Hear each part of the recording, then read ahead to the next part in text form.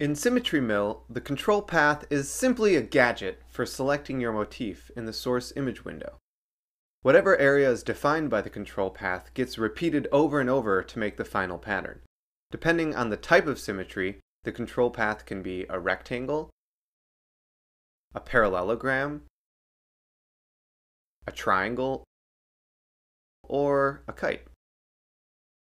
If you modify the control path, SymmetryMill immediately updates the pattern for you. For some symmetries, the shape of the control path is fixed, and you can only scale the control path, like here. For some types of symmetry, you can make the control path taller, or wider. And for others still, you can shear the control path and make brick, or drop repeats.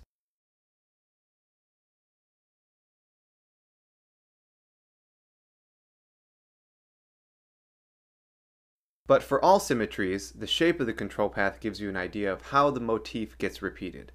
In this case, for the simple shift symmetry, the vertically skewed rectangle tells you that the motif gets repeated with a vertical drop. You can get a better idea of how the motif is repeating by clicking Show Symmetry Lines in the Parameters panel.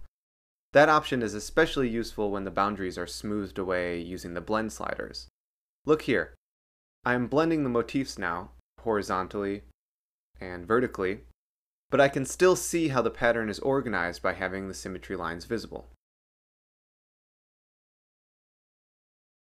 So that's how it works. You select a part of your image with the control path, and SymmetryMill dynamically turns it into a pattern.